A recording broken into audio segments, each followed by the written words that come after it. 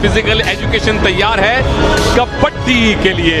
Under 21 girls category का final अब शुरू होने वाला है। हरियाणा के सामने होने वाला है हिमाचल, लेकिन आपको बता दें अंडर 21 गर्ल्स के बाद अंडर 21 बॉयज का भी फाइनल होगा। तो 2 फाइनल आज आपकी पेशे खिदमत होंगे।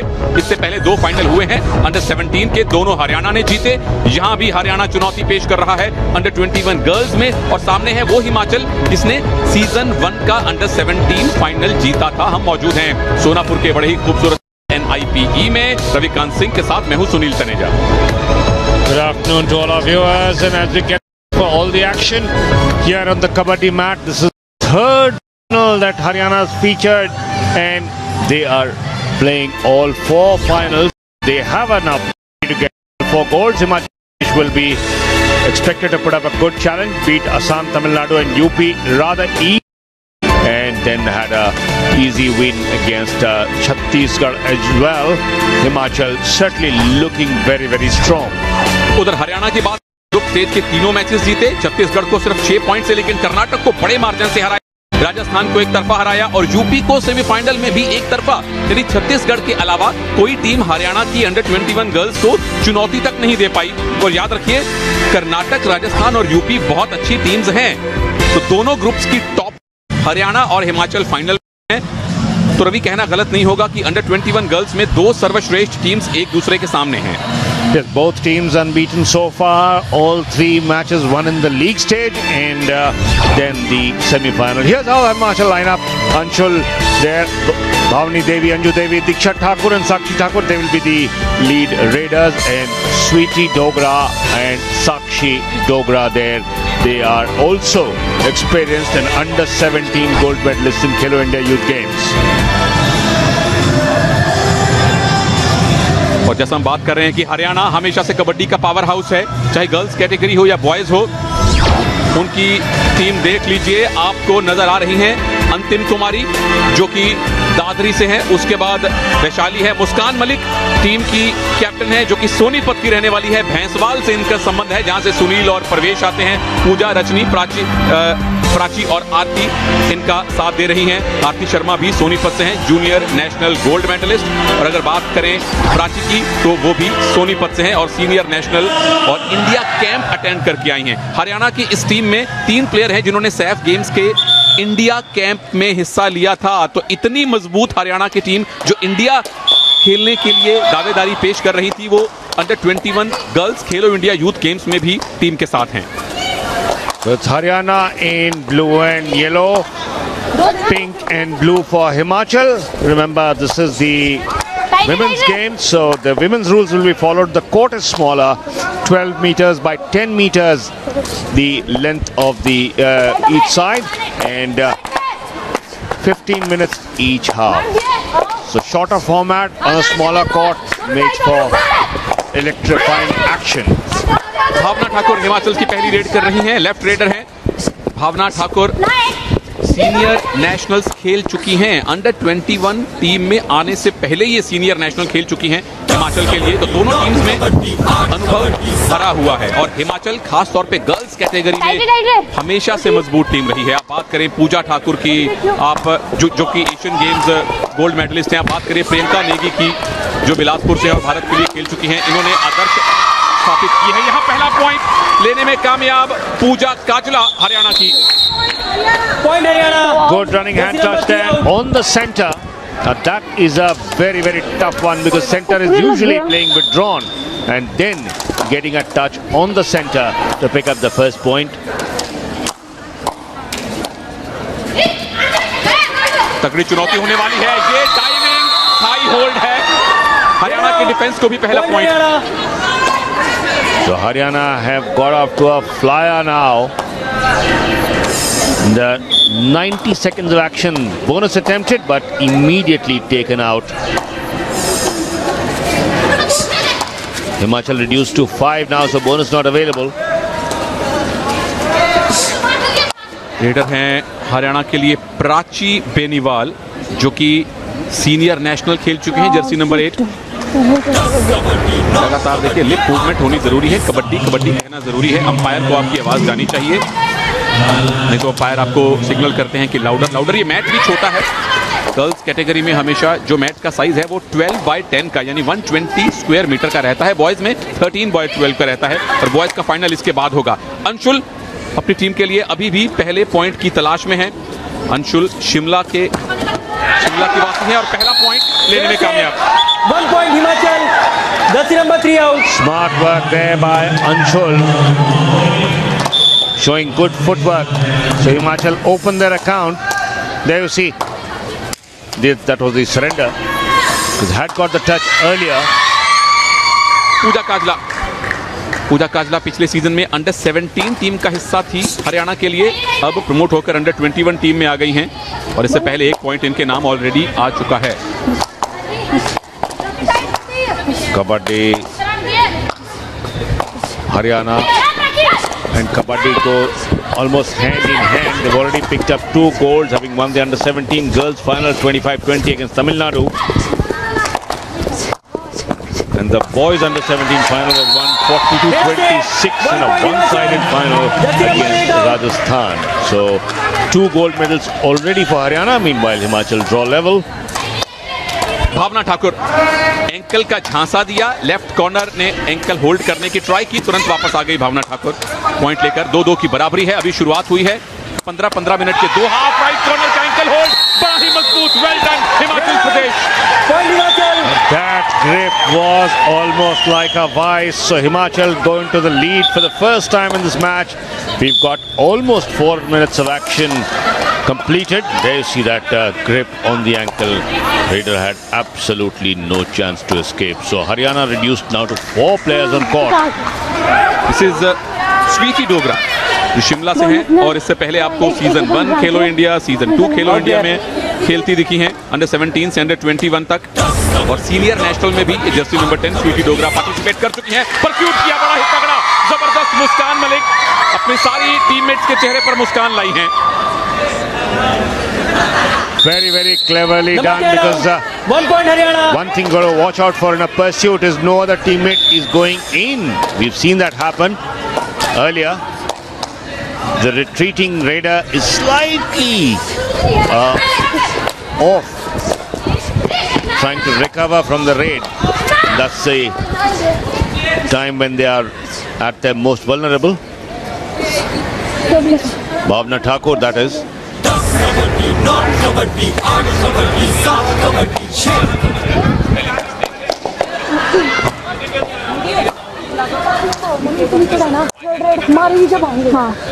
Three all.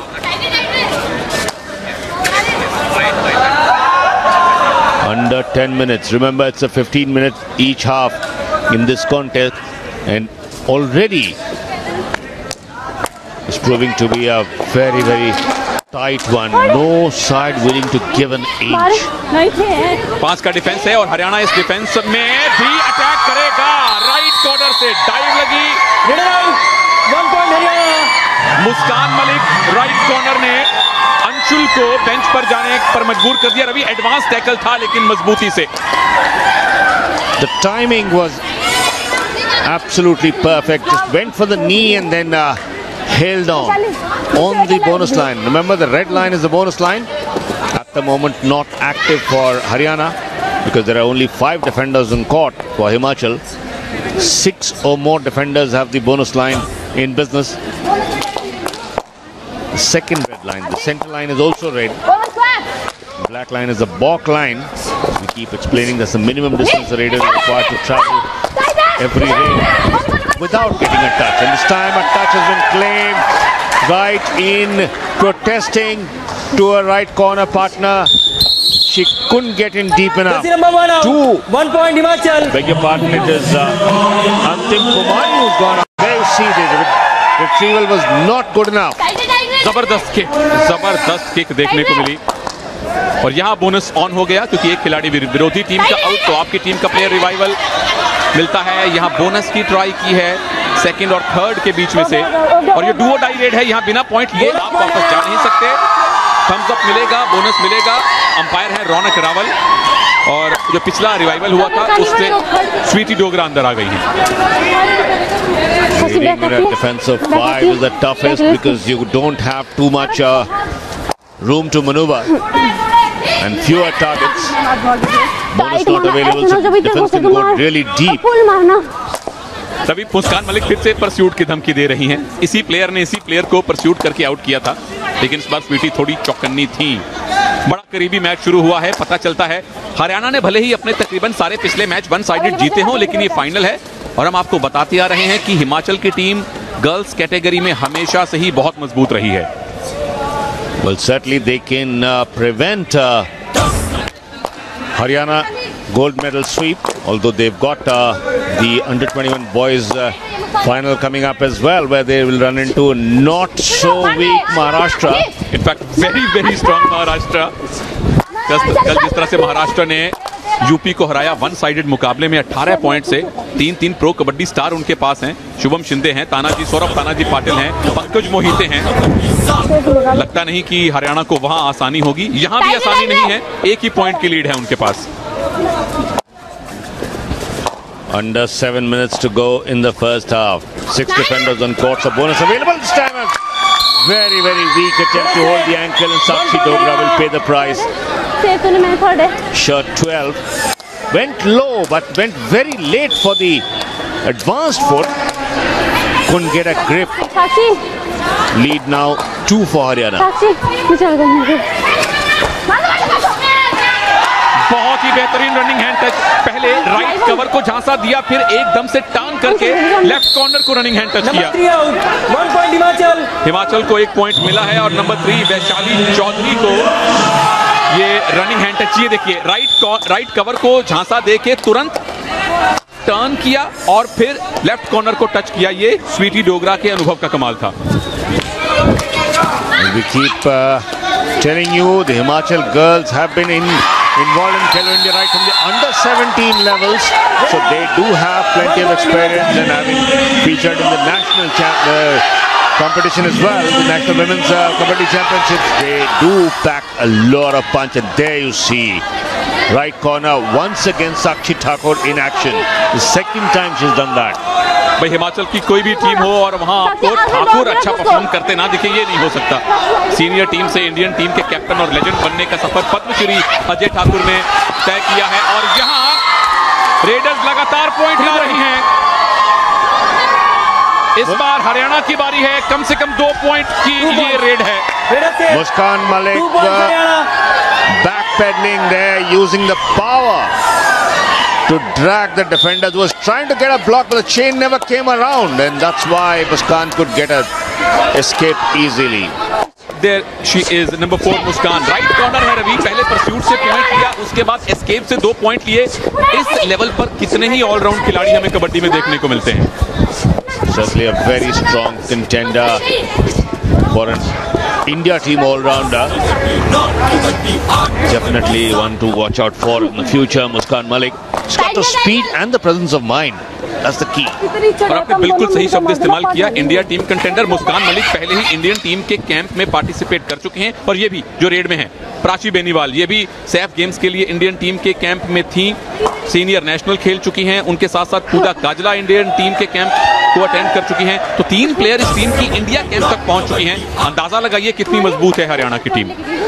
Well, but Himachal is refusing to roll over, giving them a real tough fight. This is Sakshi Thakur, right corner, given a good account of herself with those ankle holds. Now can she pull off something in the raid as well? Bonus available, but the Haryana defense playing a very high line, almost challenging her on the walk line. And this time the back hold comes to play, and it is Muskan Malik in action once again. Shot number 4, flashing the danger sign. Shot number 4 दिखाया अपना जोर और right corner ने जब initiate किया, left corner का तुरंत support आया। दोनों तरफ से सी फॉर्मेशन का डिफेंस था जिसने साक्षी ठाकुर को बाहर जाने पे मजबूर किया और अब हरियाणा हिमाचल पर प्रेशर बनाता दिख रहा है। Just over 3 minutes to go for the half time. 3 points the lead, but 3-point lead does not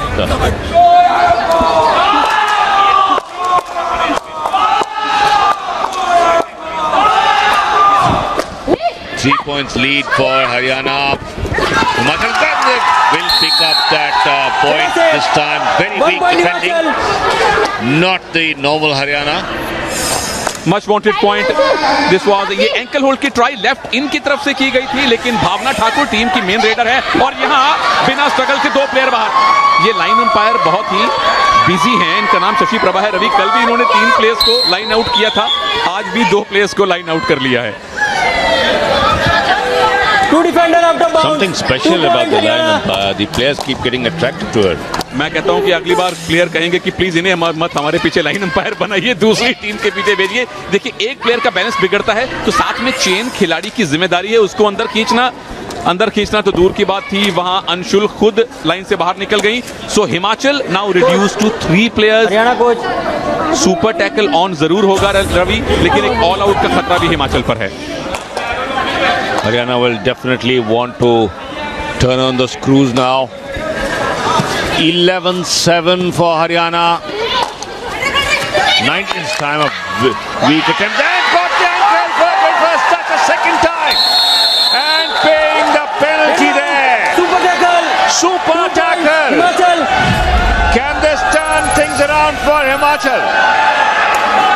Saw the left corner fall, lose her balance, went for a touch this time, no touch there, going in again, and this time no mistake from Sakshi Dogra, just hung on to the ankle, and what a surprise. क्या कमाल का waste hold है ये। 1 point Haryana. साक्षी डोगरा ने super tackle किया, revive होकर स्वीटी डोगरा अंदर आई और स्वीटी डोगरा को ये तकरीबन असंभव सा दिखने वाला ये waste hold in fact left corner की तरफ से किया गया। थोड़ी देर के लिए अपनी पीठ दिखा दी थी स्वीटी ने। It was all about power, but Prachi Beniwal this time not able to take Sakshi Dogra not able to take her on. 1 point Haryana. So now Himachal reduced to 2 players on court. There you see the dive, not getting the hold properly. पर इतना deep चली गई थी raider, defender के पास मौका पूरा था, आधे सेकंड की देरी कर दी बस उन्होंने। लेकिन यहाँ देरी नहीं करनी होगी। अंजू देवी रेड में है। अंजू देवी बिलासपुर से हैं, सीनियर नेशनल खेल चुकी हैं हिमाचल के लिए। Bonus point Himachal. बोनस मिला है आखिरी आधा मिनट, संभवतः आखिरी रेड। हिमाचल को ऑल आउट बचाना है। Gets a touch there.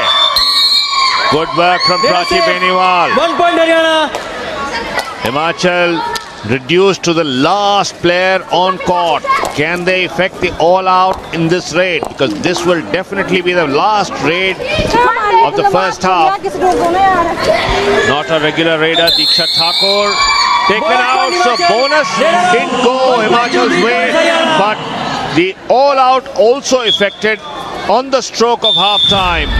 So all-out effected by Haryana, and now the lead definitely with Haryana in a comfortable position, 17-11. जबरदस्त खेल है हरियाणा का। हिमाचल के डिफेंस को, उनकी मेन रेडर्स को, खासतौर पे स्वीटी डोगरा को चलने नहीं दिया गया है। पहले हाफ के आखिरी रेड में ऑल आउट भी इन्फ्लिक्ट कर दिया गया है, यानी कि सीधा सीधा प्राची को दे रखा है कुछ, प्राची बेनीवाल को दे रखा है 7। हिमाचल के टैकल पॉइंट 0, एक सुपर टैकल भूल गए। अरे अभी करेक्ट नहीं है।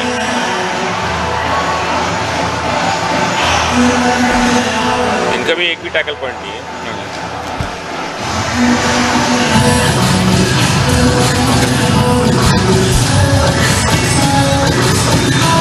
Haryana facing off against Himachal Pradesh for the under-21 girls Kabaddi gold medal, and that's how things stand at half-time. Haryana 17-11, having effected an all-out over Himachal Pradesh on the stroke of half-time, and that has given Haryana a decent cushion in the first 15 minutes of action. Let's have a look at what happened in the first 15 minutes. Haryana and Himachal had a rather sedate start, but then once they got going around the halfway mark of the first half, thereafter Muskan Malik, shirt 4, was one of the key instigators and certainly had a lot to do as they progressed. Good contributions from the right corner there, Sakshi Dogra, but pickings were rather meager, and there you see Muskan Malik once again in action. तो मुस्कान मलिक वाकई में पहले half में star रही हैं हरियाणा की। Right corner पर है कि उन्होंने अच्छे टैकल इनिशिएट किए। साक्षी डोगरा ऑफ कोर्स, जिनकी अभी हमने चर्चा की, राइट कॉर्नर बेहतर थी, लेकिन ये नंबर 4 रेड में भी इन्होंने अपना जलवा दिखाया, डिफेंस में भी अपना जलवा दिखाया। इस तरह के बेस्ट होल्ड किए। मुस्कान मलिक भैंसवाल से हैं, जहां से सुनील आते हैं, जहां से प्रवेश भैंसवाल आते हैं, तो उस गांव की मिट्टी में कुछ ना कुछ तो है। इतने बढ़िया चैंपियन प्लेयर मिलते हैं। साक्षी डोगरा ने पहले सुपर टैकल किया, ये देखिए, ये वो सुपर टैकल है। यहां से लगा कि टीम को वापसी मिलेगी, लेकिन यहां जब स्वीटी डोगरा आउट हुई, उसके बाद से हिमाचल की टीम ऑल आउट की तरफ बढ़ गई। एक और पॉइंट यहां से हासिल किया गया था, और फिर आखिरी खिलाड़ी को हरियाणा के लेफ्ट कॉर्नर ने आउट किया। ऑल आउट पहले हाफ की अंतिम रेड पर हरियाणा ने हिमाचल को दिया है। और ये जर्सी नंबर 4 मुस्कान Malik senior national player India camp तक अटेंड कर चुकी हैं, और इनके खेल में वो कॉन्फिडेंस दिखाई देता है। हरियाणा ने इससे पहले अंडर 17 बॉयज में गोल्ड लिया, अंडर 17 गर्ल्स में गोल्ड लिया। गोल्ड की हैट्रिक क्या वो कबड्डी में यहां पूरी कर पाएंगे? Second half underway with Bhavna Thakur there. Himachal Pradesh got to come back fast, but no. Haryana defense has very different ideas, picking up the lead raider very early. इस बार काम किया राइट इन ने, अंतिम कुमारी ने डाइव लगाई थी, और भावना ठाकुर जो हिमाचल की लीड रेडर हैं, वो फिलहाल बेंच पर हैं।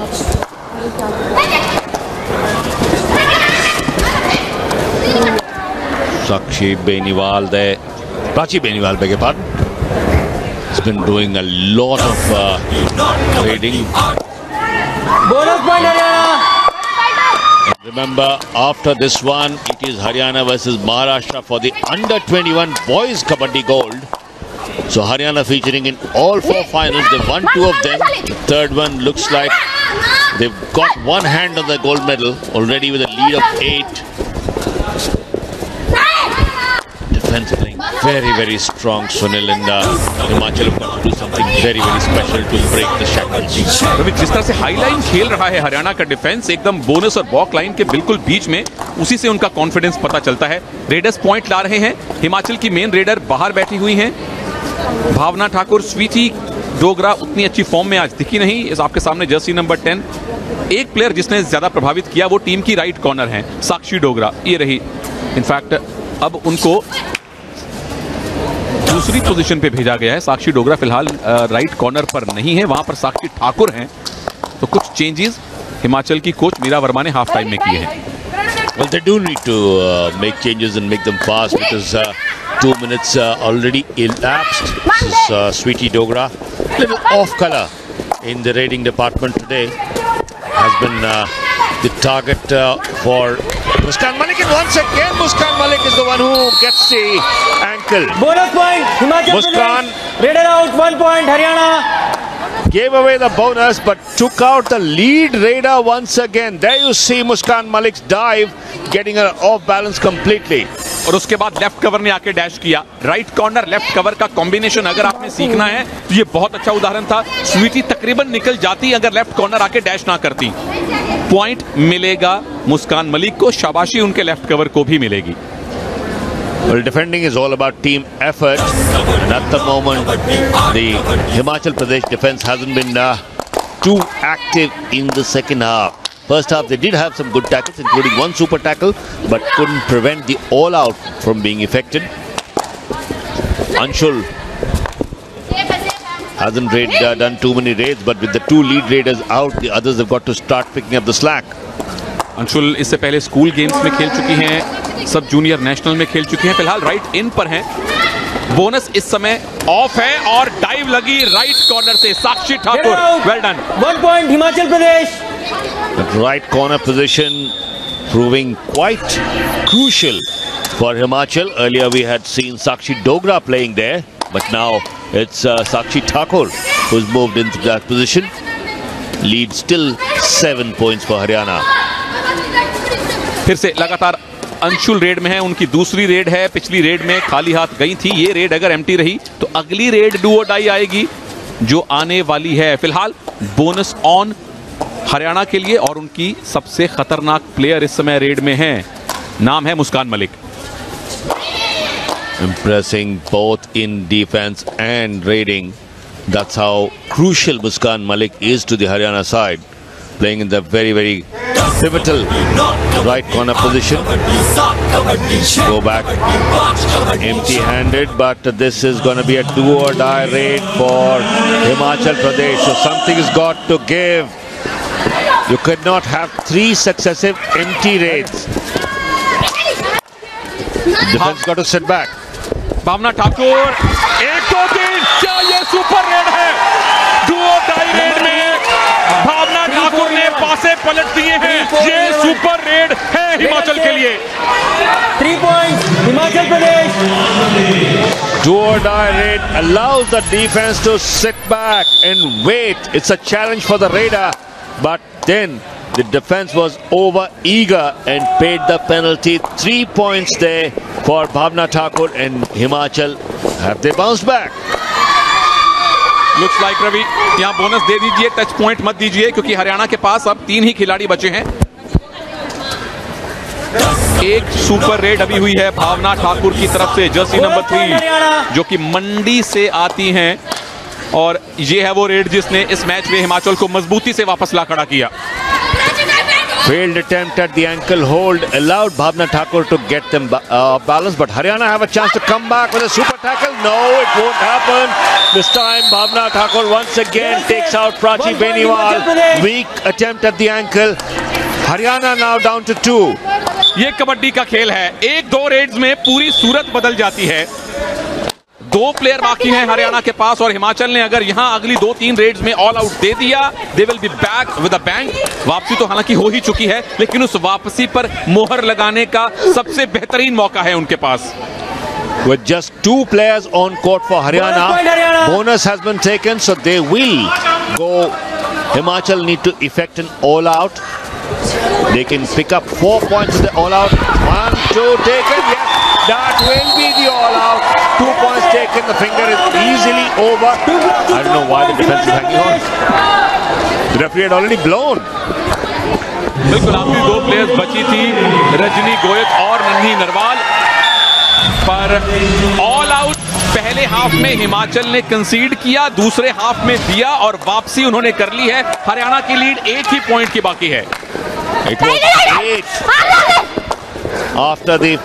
soon after the start of the second half, but now Himachal definitely back in the game, just 1 behind.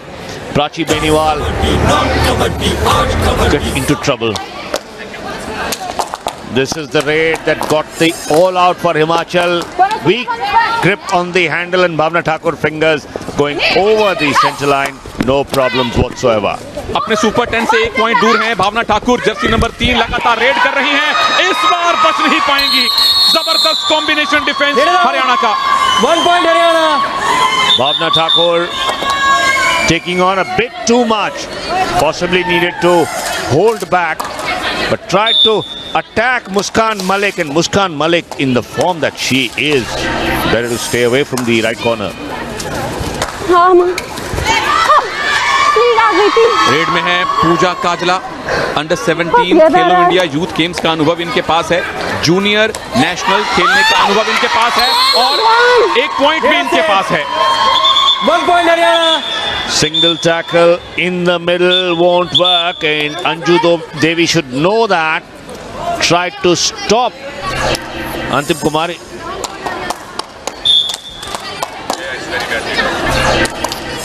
Tackle on the balk line, and anywhere beyond that is fraught with danger, and Himachal Pradesh once again down by 3.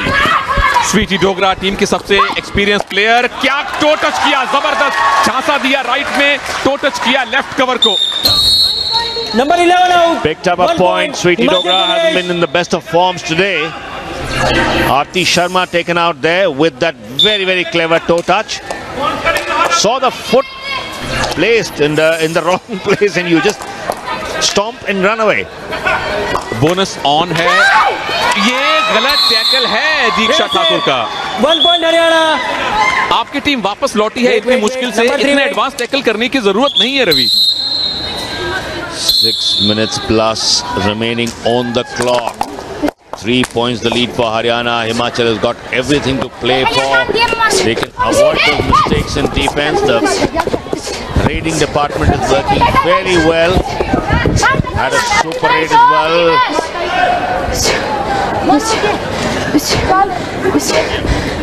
25-22 Haryana. और इस game के तुरंत बाद हम under 21 boys का final भी दिखाएंगे, जहां हरियाणा महाराष्ट्र से भिड़ेगा। याद रखिए पहले ही 2 गोल्ड मेडल कबड्डी के हरियाणा की झोली में जा चुके हैं। अंडर 17 बॉयज और अंडर 17 गर्ल्स के चारों के चारों फाइनल्स में हरियाणा की टीम खेल रही है और कोई हैरानी की बात नहीं है।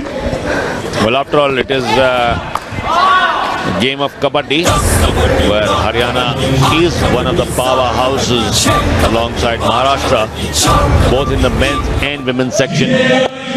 Long raids by Haryana, playing on the do-or-die raid. Remember, 3 successive empty raids are not allowed. Himachal has got to do the attacking, because they are the ones who need the points desperately. Under 5 minutes remaining in the 15-minute second half. Red कर रही हैं साक्षी ठाकुर, जो थोड़ी देर पहले right corner पर आपको खेलती दिखाई दे रही थी। साक्षी ठाकुर, महक ठाकुर, ये और उनके साथ में अंकिता, 3 प्लेयर मंडी से हैं, कुछ प्लेयर शिमला से हैं, बिलासपुर से हैं। और अगर मेंस कबड्डी की बात करें रवि, तो हमें नालागढ़, सोलन, हमीरपुर से मैक्सिमम प्लेयर मिले हैं। अजय ठाकुर, सुरिंदर सिंह, रोहित राणा, बलदेव। लेकिन अगर गर्ल्स कबड्डी की बात करें तो शिमला, मंडी, बिलासपुर ये पावर हाउसेस हैं हिमाचल में। Certainly, the net being cast fairly wide in Himachal. It's not a very big state. Ravi, clock खत्म हो रहा है, 30 सेकंड की रेड होती है। एकदम भूल गई प्राची बेनीवाल। कबड्डी अब भारत में किसी भी स्तर पर हो, उसका पहला स्वर्णिम रूल ये है कि 30 सेकंड खत्म होने से पहले आपको मिड लाइन क्रॉस करके अपने साइड वापस जाना है। Timed out.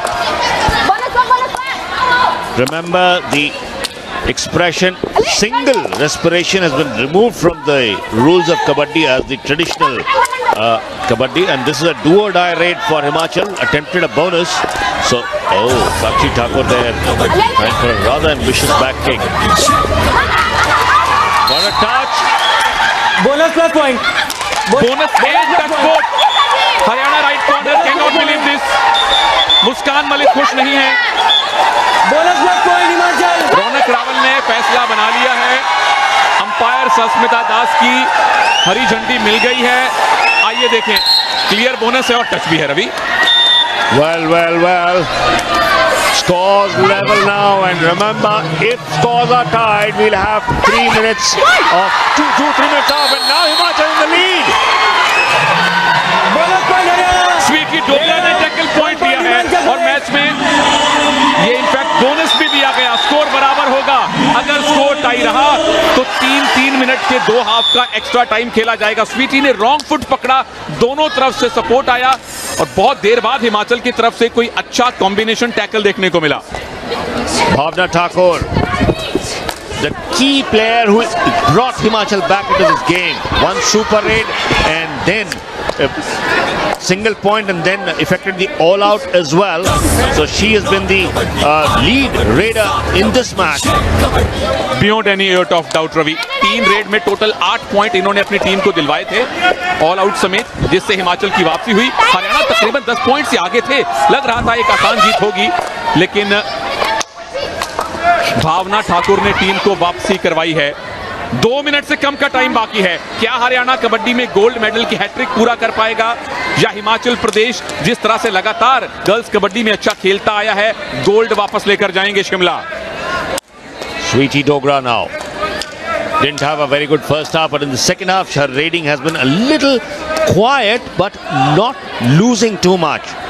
और अब क्योंकि मुस्कान मलिक बाहर है रवि, रेगुलर राइट कॉर्नर नहीं है, हरियाणा का डिफेंस भी उतना मजबूत नहीं है, हालांकि 4 के डिफेंस में पॉइंट लेना भी आसान नहीं।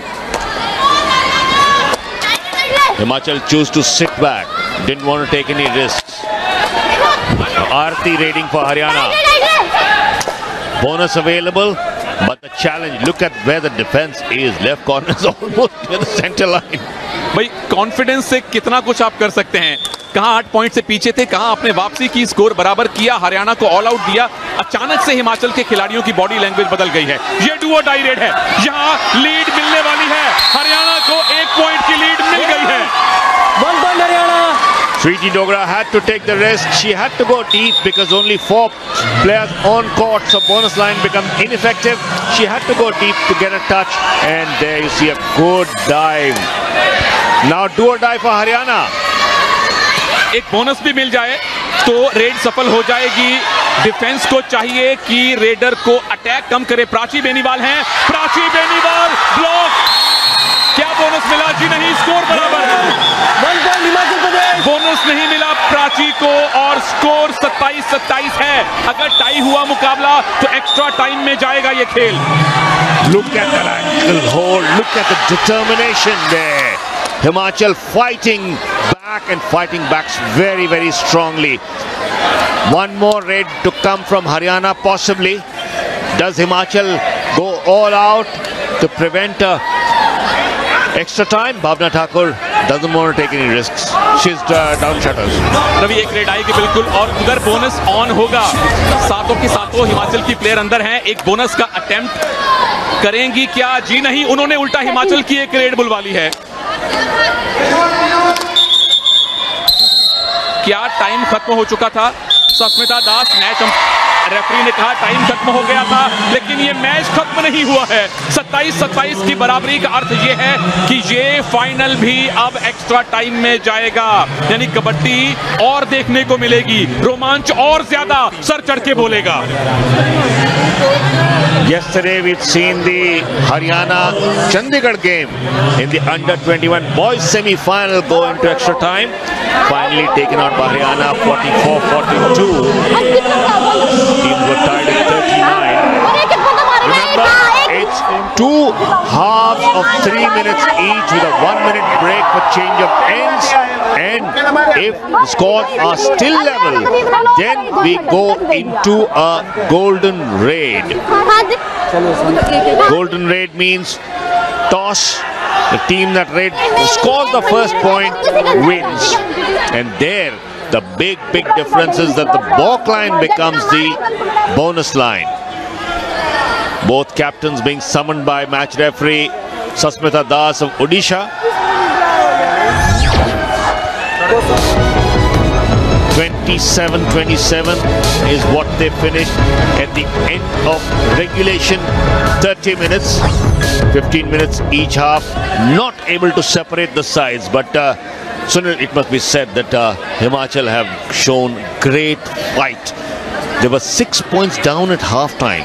11-17 was the score, and then they fought back, inflicted an all-out on Haryana, and are now taking this final into extra time. Haryana Himachal का कंटिंजेंट अभी आपने देखा बिल्कुल एक दूसरे हाफ में इनफैक्ट रवि एक टाइम 9 पॉइंट की लीड तक बन गई थी हरियाणा की, लेकिन अपनी 3 ही रेड्स में लगातार 8 पॉइंट टोटल अपनी टीम को दिलवाए। भावना ठाकुर ने ऑल आउट दिया हरियाणा को और इस मैच को एक्स्ट्रा टाइम तक जाने में मजबूर कर दिया है। मैच रेफरी सस्मिता दास ने दोनों कोचेस शर्मिला और मीरा वर्मा को रूल बता दिए हैं। इसको फ्रेश मैच की तरह ट्रीट किया जाएगा। कोच चाहे तो अपनी स्टार्टिंग 7 भेज दे, चाहे चेंज करके भेजें। 3-3 मिनट के 2 हाफ होने वाले हैं, बाकी रूल वही रहेंगे। Both teams will start with a full complement of 7 players on court. Which 7? That's up to the coach and the manager to decide. They can keep changing. 3 minutes each half in extra time, and if scores are still level, we go into a golden raid where the team that scores the first point wins. Big differences, and the balk line becomes the bonus line as well. अगर वहां की नौबत आई तो अगर 6 minute के 3 minute के 2 half के बाद भी स्कोर बराबर रहा तो। चलिए हरियाणा एक्स्ट्रा टाइम की पहली red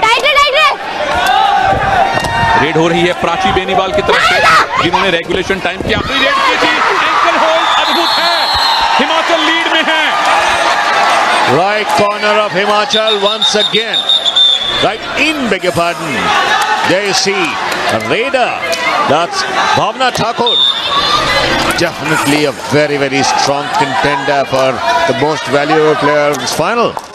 Beyond any doubt, Ravi, उन्होंने अपनी टीम को तकरीबन यकीनी हार से यहां तक पहुंचाया है। यहां कीमती पॉइंट भी लिया है ये स्वीटी डोगरा हैं। दूसरे हाफ में कहीं बेहतर खेल दिखाया, इनफैक्ट एक टैकल भी किया था। Much more controlled raiding by Sweetie Dogra. Earlier she was just barging in, possibly expecting to motor her way as they do normally on the Kalka-Shimla highway. Beautiful highway, क्या touch मिला है? बिल्कुल मिला है। पूजा Kajla point ले गई हैं। Mistake by Anshul, went for the ankle when she was not in range. There you see, very weak. She's already on the weight is backwards. Can't get a grip there. Single hand attempt on the ankle. पहले उस position पर भावना ठाकुर थी जो फिलहाल red में है। Right corner मुस्कान मलिक के साथ इनका द्वंद्व लगातार चल रहा है नंबर 4 के साथ। इस रेड में पॉइंट नहीं मिला तो हिमाचल की अगली रेड डू और डाई होगी, और डू और डाई रेड आएगी हिमाचल की, ऐसा अब तय हो चुका है। Bhavna was keeping an eye on Muskan Malik, who had taken her out in one of the pursuits early in the first half, but at the moment Prachi Benibal got a touch, so Haryana back in the lead, running the clock down as well. Minute and 30 left in the first half of the extra time. Bonus, no touch but a bonus puts Haryana back in the lead. That will do as long as the points come. लेकिन अगर point touch का मिले तो ज्यादा खुशी होती है, और आपने टच करके बाहर किया किसे है? प्राची बेनीवाल को बाहर किया है। नंबर 3 ने नंबर 8 को, टीम की मेन रेडर को बाहर किया है। ये एक चतुर रेडर की निशानी है। अटैक किया विरोधी टीम के रेडिंग पावर पर। 1 मिनट बाकी। Pooja Kajla this time comes back with a point.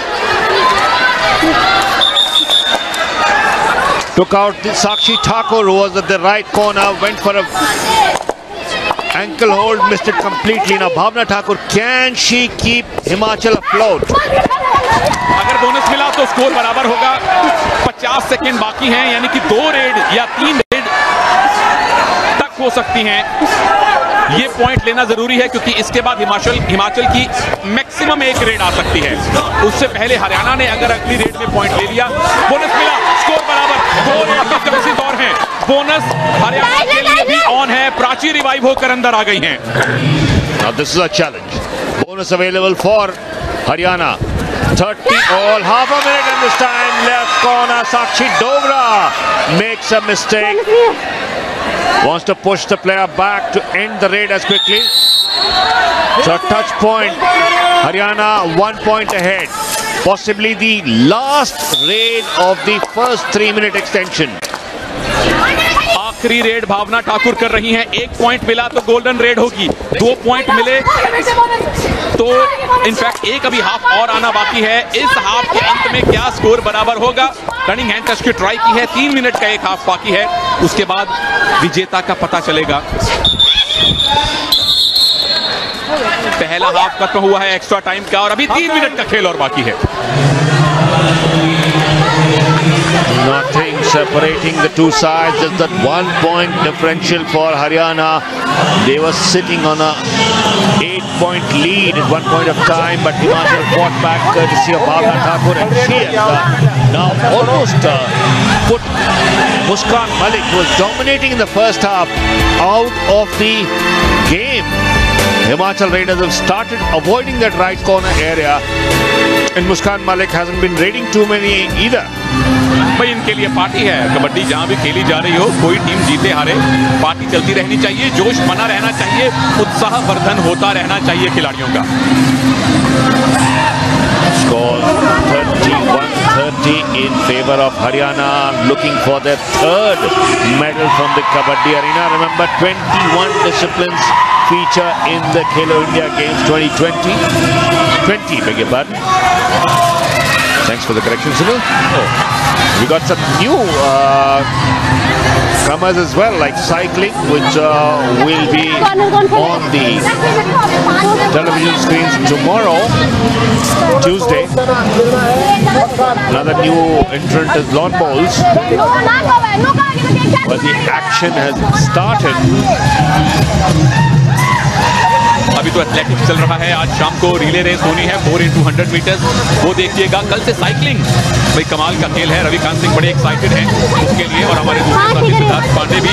फिर आपको वॉलीबॉल दिखाएंगे, खो-खो दिखाएंगे, उसके साथ रेसलिंग दिखाएंगे। एक ही दिन सारे फाइनल होने हैं। बास्केटबॉल हम देखेंगे, फुटबॉल पहली बार आप खेलो इंडिया यूथ गेम्स में लाइव देखेंगे, और बॉक्सिंग कौन भूल सकता है। स्विमिंग, एक्वेटिक्स, बड़ा मजा आता है स्विमर्स को देखते हुए। अभी बहुत सारे खेल आप लाइव देख पाएंगे खेलो इंडिया यूथ गेम्स में।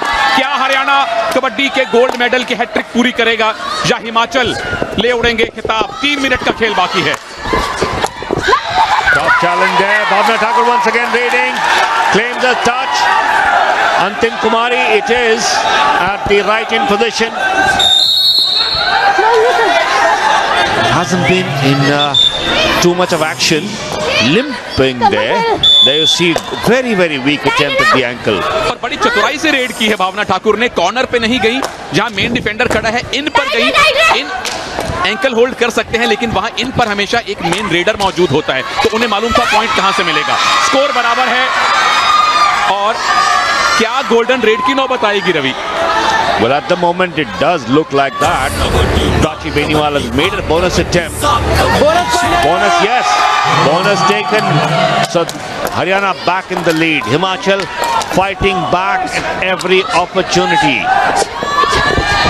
Muskan Malik this time, after a long time, gets the ankle in a range, and there is no escaping. Taken out very well, Bhavna Thakur, the lead raider, and that could be a very decisive tackle. Vaishali Chaudhary ने left cover से जबरदस्त support दिया। 2 minute का time बाकी, 2 point की lead Haryana के पास। हिमाचल के लिए एक अच्छी खबर है कि अब बोनस ऑफ हो चुका है, लेकिन उनकी मेन रेडर बाहर बैठी हैं और उनका रिवाइवल में नंबर 2 है। 2 प्लेयर हरियाणा के आउट होंगे तो ही अंदर आएंगी भावना ठाकुर, यानी कि अब स्वीटी डोगरा को रवि रेड में पॉइंट लाने होंगे। Left corner getting ready for a pursuit, but no, she gives up the ideas, and there you see Bhavna Thakur very disappointed on the bench. She knew she'd made a mistake going too close to Muskan Malik. Now Sweetie Dogra doesn't have the best of days today, and very quiet. Bonus attempted, didn't go over the line. 1 minute से थोड़ा सा ज्यादा time बाकी है और हरियाणा को जीत की सुगंध आने लगी है। पूरा टाइम लेंगी अब प्राची बेनीवाल, पूरा 1 मिनट बाकी, यानी कि इसके बाद हिमाचल को 1 रेड यकीनी मिलेगी, मैक्सिमम 2 रेड मिल सकती हैं, और हरियाणा को सिर्फ अपना डिफेंस टाइट रखना है। तीसरा गोल्ड मेडल कबड्डी का हरियाणा को मिल सकता है। हिमाचल को अगली रेड में कम से कम 2 पॉइंट चाहिए, उसके अलावा कोई चारा नहीं। 27 seconds taken out in that one single raid by Prachi Beniwal. Now Sweetie Dogra has got to do something.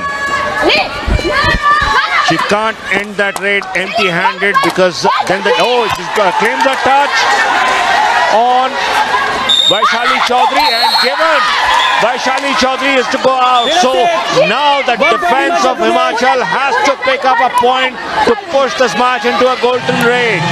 ये इस मुकाबले की आखिरी रेड होने वाली है जहां प्राची आई हैं। अगर उन्होंने बॉक लाइन क्रॉस की और वापस चली गई तो हरियाणा जीत बन ये डुओ डाई रेड है। और लेफ्ट कॉर्नर का क्या टच हुआ, बिल्कुल हुआ।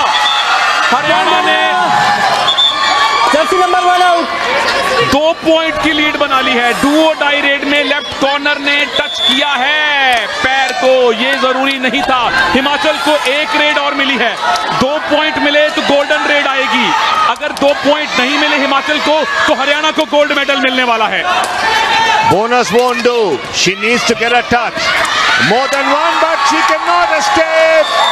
Once again, the right corner, and there you see Bhavna Thakur sitting disappointed at the bench, and there you see the referee Susmita Das signaling the end of the match along with Ronak Rawal. So Haryana pull it off 35-32 in extra time. Gold medals की hat trick बना ली है हरियाणा ने खेलो India youth games 2020 में। Under 17 boys, under 17 girls के बाद अब under 21 girls का gold भी हरियाणा की झोली में आया है। ऐसे ही हरियाणा को देश में कबड्डी का पावर हाउस नहीं कहा जाता, लेकिन उतनी ही तारीफ हिमाचल प्रदेश की खिलाड़ियों की भी होगी जिन्होंने 9 पॉइंट से पिछड़ने के बावजूद मैच को एक्स्ट्रा टाइम तक ले जाने में सफलता हासिल की। भावना ठाकुर सुपरस्टार बन के खेली। अगर स्वीटी डोगरा से थोड़ा और सपोर्ट मिलता रवि तो यहाँ कहानी बदल सकती थी। Well, Himachal needed to get their defense organized, and unfortunately for them, it did not happen. And in the end, it was a mistake in defense that cost them the gold medal. But nonetheless, they will be content with silver. That's how it ended. And after extra time, Haryana 35, Himachal 32.